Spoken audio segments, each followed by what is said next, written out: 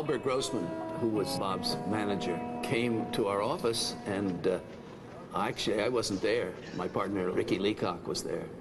And he said, would anybody be interested in making a film with my client, Bob Dylan? And Leacock said, who's Bob Dylan? So he said, maybe I better wait for your partner. I knew Bob Dylan's name. I knew what he was doing. I hadn't really listened to a lot of his music. And that was kind of how it started. Bob said something about it. He said, I had this idea, and the idea was making up all the cards and holding them up to this song, which he just recorded and just released. And I said, that was a fantastic idea. John is in the basement mixing up the medicine. I'm on the pavement thinking about the government. You can't help but, when you go into these films, you sort of start off with a preconception. You'd be some sort of a robot if you didn't. But in general, I find that it's never helpful. And then after a while, you don't have time to do that. You go where your feet take you. I don't know who threw that glass in the street. Yeah, this is Who did it? Now you better tell me, man. If somebody don't tell me who did it, you're all gonna get the fuck out of here and never come back. You don't think about where's a good place to stand. You don't read light meters. You don't do any of that stuff. You just don't have time.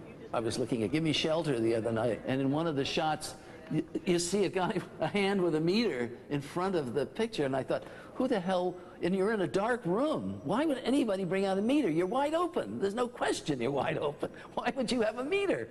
In those days, films weren't really expensive to make. I had a camera I made myself because there was no camera that was quiet and would shoot synchronously. Black and white film was as cheap as anything could be in those days. The only expense I had was really travel. Really, it was going to be me by myself and a person to do a concert sound, just the two of us. When you're just by yourself pretty much, or there's just two of you, nobody sees that, they don't connect that with what comes in a theater later.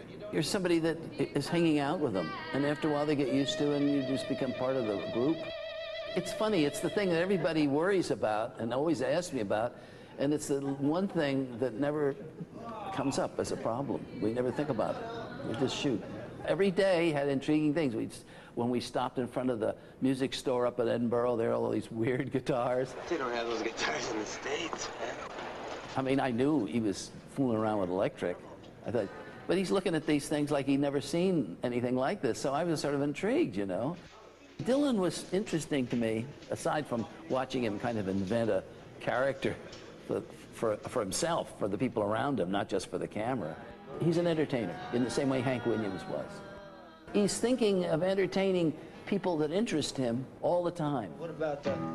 Hear that lonesome whippoorwill sounds too blue to cry. He's kind of always got that in his mind of what is an interesting aspect that I can bring out of this that will entertain people. So I could cry. He had such an ability to understand what was going down at a street level in a situation that was like Kerouac's, I thought, very much like Kerouac. I always thought of him as a kind of Kerouac kid. At the same time, there were areas in which he was very naive. Dylan would bring up names and things, and then he really wouldn't know much more about them. What is really the truth? Really, the truth is just a plain picture. He'd know just some key aspect, but he wouldn't have really read much beyond.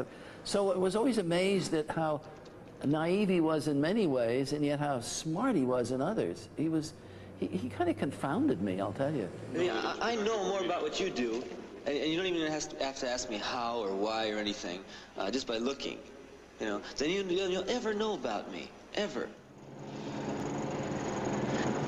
Man, I feel like I've been through some kind of thing, right? You know, his line always is, it's a great film, I'm just sorry it's about me.